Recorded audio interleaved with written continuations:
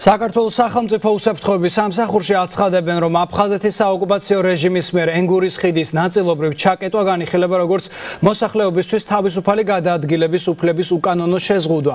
განცხადება გაკეთდა შერიგებისა და სამოქალაქო თანასწორობის სახელმწიფო მინისტრმაც გააკეთა განცხადება და შეფასებები კეთდება პარლამენტშიც. ნათია გოგოლაშვილი შემოგვიერთდება ამ თემით პირდაპირ ეთერში.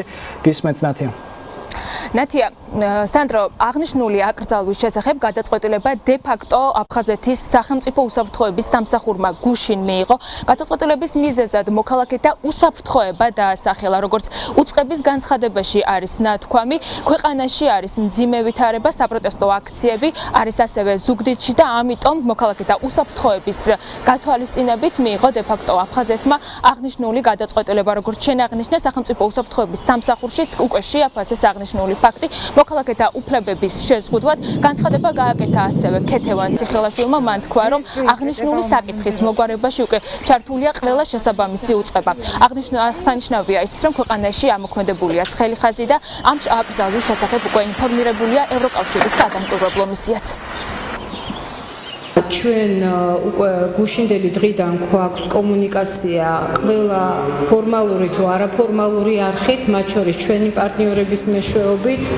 ამ საკითხთან დაკავშირებით მე ვიცი, რომ ერთ-ერთი ყველაზე მძიმე გამოწვევა და წუხილი, რომელიც ჩვენს მოსახლეობას აქვს, უკავშირდება ახალგაზრდების გადაადგილებას, მათ მონაწილეობას ეროვნულ გამოცდებში.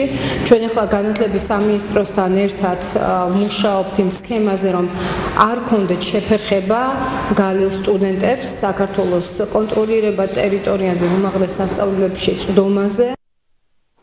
ენგურის ხიდზე მოძრაობა ცალმხრივად გუშინ 20 საათიდან ჩაიკეტა. აღნიშნული გადაწყვეტილება დე-ფაქტო აფხაზეთის პარლამენტმა 25 ივნისს მიიღო. როგორც დე-ფაქტო პარლამენტის წევრები აცხადებენ, ამის მიზეზი გახდა საქართველოს პარლამენტის წევრის აკაკი ბობოხიძის განცხადება, რომელიც მან დუმის დეპუტატის გავრილოვის მისამართით გააკეთა. აღნიშნულთან დაკავშირებით დღეს განცხადება ასევე აკაკი ბობოხიძემაც გააკეთა, როგორც ის ამბობს, მართლაც შედგა საუბარი სერგეი გავრილოვსა და მას შორის და ამ საუბრისას მან რუსეთს მკვლელი უწოდა.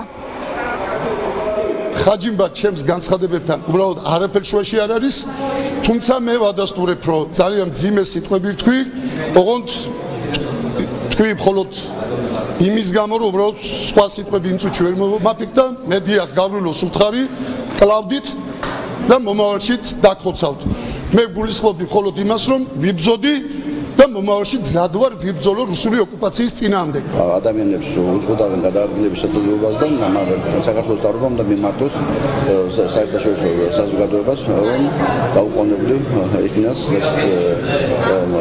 დისკრიმინაციული მეთოდები რუსეთის ხელისუფლების მიერ განხორციელებული, რომელსაც მათი მარიონეტები აფხაზეთის ადგილობრივი ხელისუფლება განხორციელებს, გაუყოვნებლივ აღმოფხვრები. ხოლო ამ სახის პოლიტიკური სპეკულაცია თუ რატომ როგორ მოხდა, არაერთხელ მომხდარა და ეს არის რუსეთის პოლიტიკა. აღნიშნულ საკითხთან დაკავშირებით დღეს პარლამენტის ბიუროს ხდომაზეც იმსჯელეს. პატრიოტთა ალიანსის წევრმა ადამ არშანიამ თქვა, რომ მომავალი კვირიდან იწყება ერთიანი ეროვნული გამოცდები და აბიტურიენტები ვერ შეძლებენ გადმოსვლას და ერთიან ეროვნულ გამოცდებში მონაწილეობას, რაც არის პრობლემური და მან მოითხოვა განათლების სამინისტროს ჩართვა აღნიშნულ პროცესებში. მას უპასუხა არჩილ თალაკვაძემ, როგორც პარლამენტის თავმჯდომარე აცხადებს, მყისიერად მოხდა ხელისუფლების მხრიდან რეაგირება აღნიშნულ აკრძალვასთან დაკავშირებით. აი რატომ დაკეტეს ენგურზე გადასასვლელი. ჩვენი აბიტურიენტები ვერ გადმოდიან, არ უშვებენ მათ აქეთ. და იცით თქვენ რომ იმ კვირიდან იწყება გამოცდები, ხო, ეროვნული და ეგებ მივმართოთ თხოვნით, განცხადებით, რა ვიცი, რა ფორმით